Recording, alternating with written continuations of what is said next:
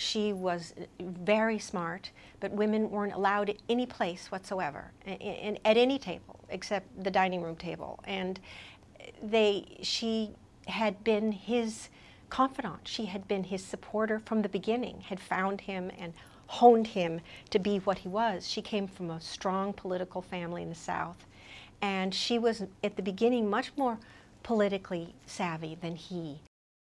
He was distant and he remote, and he had terrible depressive episodes early on in their marriage, and it was her insistence that he was brilliant, and that she would never let up on that and tell him, how brilliant he is and what he's going to do. And she had no doubt, she had never had any doubt that he was going to be president and he was going to change the world.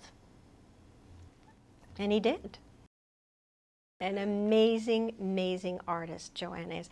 And we worked very, very closely because we wanted to have Mary's measurements. So we kept measuring my waist, and rarely will you hear an actress go, "Oh my goodness, my waist is an inch bigger, yes!" But that's what we would do. Well, do you know that Joanna went, and almost all of Mary's costumes are exact replicas of the clothes that she was able to find photographs of or paintings of. So many of those costumes, many of those things, including the final dress that you see Mary in, even though it's just ever so briefly when he's dying, is exactly a replica of what she had on. I am so enriched by having the opportunity to work so closely with him and Stephen. But from the time I got the role and it became released to the press, which was a few months after that, he and I started texting each other regularly, very regularly, but completely in character.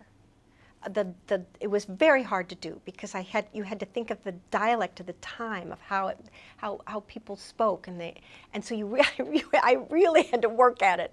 And he would send me limericks, and he would say this or that, and we would just out of the blue something, and it was constant, and it began to build a small thread of intimacy. The person who taught him a great deal about orating, even though he was a magnificent speaker, was Mary. Stand up straight, you don't have the right thing on, and tried to coach him early in their lives together.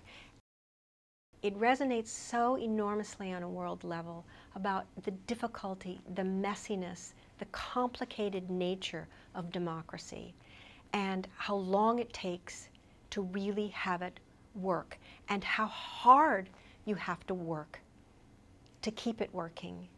And that resonates all over the world right now, all over the world. And you have to want this noble notion of people governing themselves. You have to want it more than life.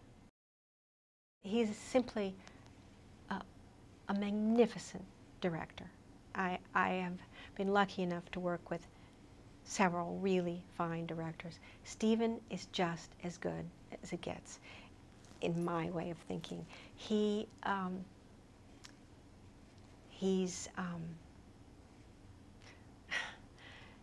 relentless, but he's willing to give up his own notion to go with another notion if he sees it. He's relentlessly detailed in seeing things that people don't know they're doing and say, do that, do that. He never stops. He doesn't sit back in his chair and just kind of forget the whole thing. He's always looking and thinking and seeing something else, some other way to shoot it, some other thing to offer an actor, some other notion, some other, idea. in Mary's life it was important because she was the only real friend and confidant that she had, and Elizabeth Keckley was a seamstress, and when Mary got to D.C., when Mary got to Washington, she didn't have any proper clothes, or what Mary thought weren't proper clothes, because she wanted to be regal. She felt it was necessary to represent something. And so she asked around, and the finest seamstress around, they said, was Elizabeth Keckley. And so she hired Elizabeth Keckley. And, you know, Elizabeth Keckley at first was doing things for other people as well, and Mary didn't like that. She wanted her working just for her. And so then slowly but surely, by the second term, Elizabeth Keckley and Mary were always together. He walks that fine line, and you do sense this older boy that has no place.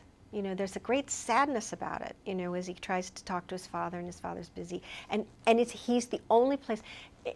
You know, Lincoln is so generous to every schmo that comes in the door, and the only one he's curt with is his son, and without even hesitating.